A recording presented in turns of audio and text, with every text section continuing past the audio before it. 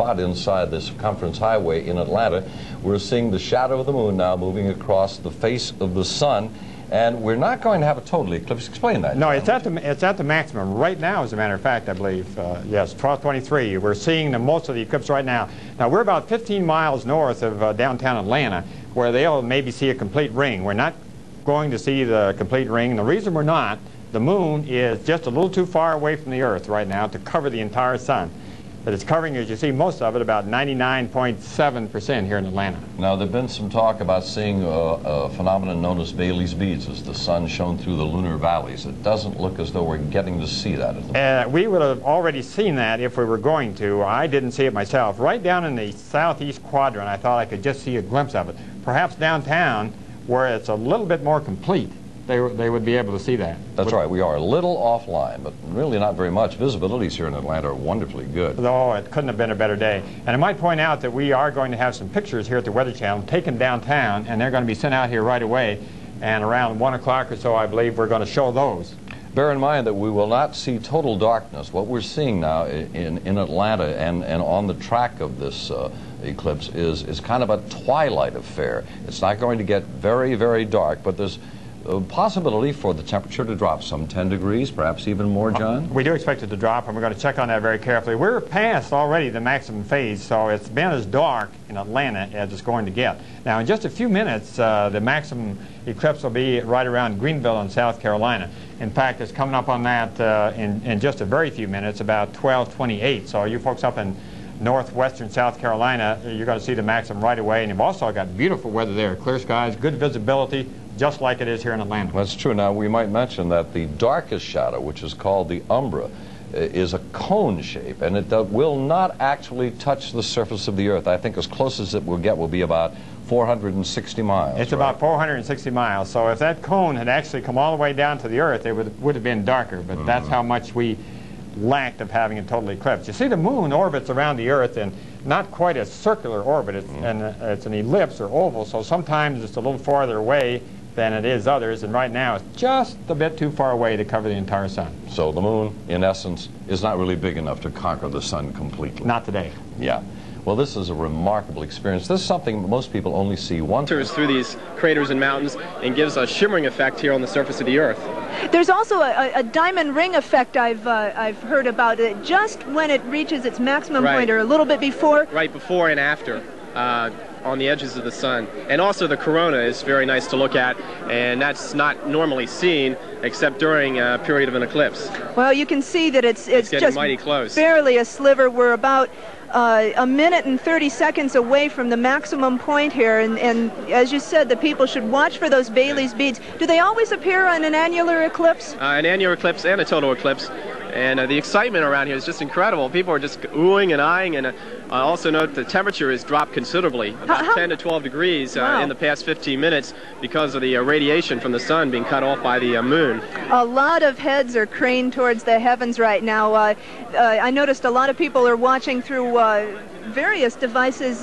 We've got welder's glass. Right. That's safe, is it? Welder's glass is safe, shade number 14 or higher, to filter out the damaging effects of the sun's rays. Also, Clemson University was nice enough to set up a large Mylar screen. I think you saw that earlier. A lot of people are hovering under that. We've got a lot of amateur astronomers out here with their telescopes filtered out, and it's just a incredible event. It's really getting dark out here. We're 35 seconds away right now. 30 seconds. I don't know if they might want to come back out on a quick shot just to show you how dark it is out here.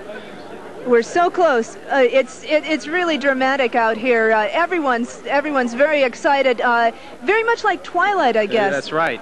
Now it's really beginning to get dark. Yeah, we're down to the final 10 sliver. seconds away. And the crowd's applauding. It's only going to last for about 10 seconds. There we are. There we are. That's it. There we go. The maximum point of annularity. Just a sliver of the sun showing through the mountains. I don't see any of the Bailey's beads. Is that one at the top of the screen there? Well, it seems to have disappeared now. Here we're coming back out of it.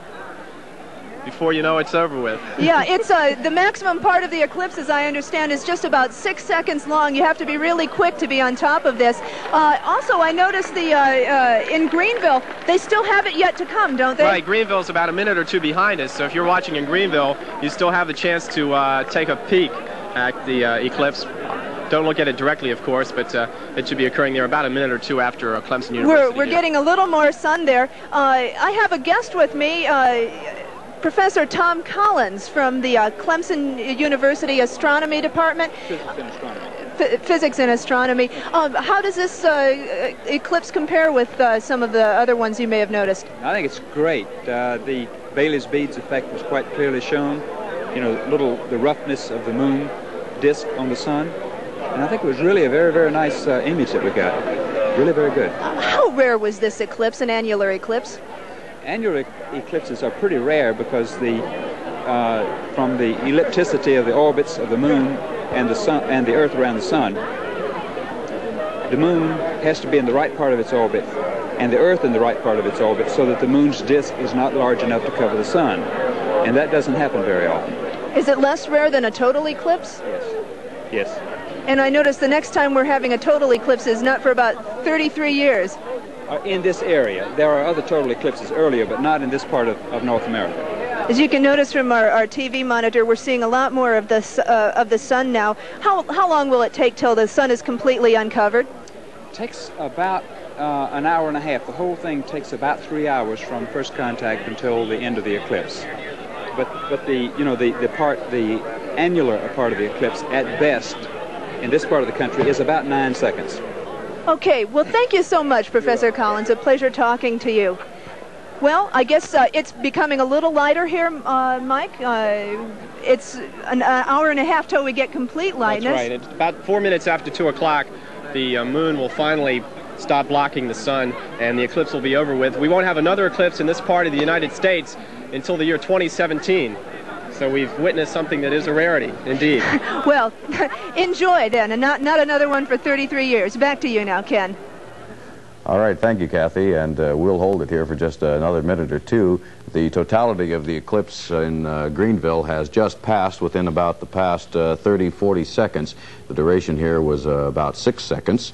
And to give you an idea of just how fast this eclipse is moving in its totality anyway, in about another 30 seconds it will be over Shelby, North Carolina as far as its maximum annularity, and will last there again for about 10 seconds.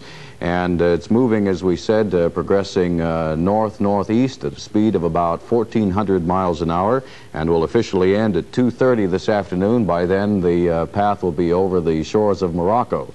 And the sun will again be in full view. The moon will have passed totally out of its path, and we will be back to full sunshine once again. And if you've been outside and witnessed it, you've noticed that very strange gray eeriness that, of course, caused as the amount of sunlight decreased by the moon passing. And, of course, we cannot emphasize the fact that if you are looking at the sun, cannot emphasize enough how important it is that you keep your eyes protected at all times while looking at the sun so as to prevent those burning rays from doing any permanent damage to the retina of the eye.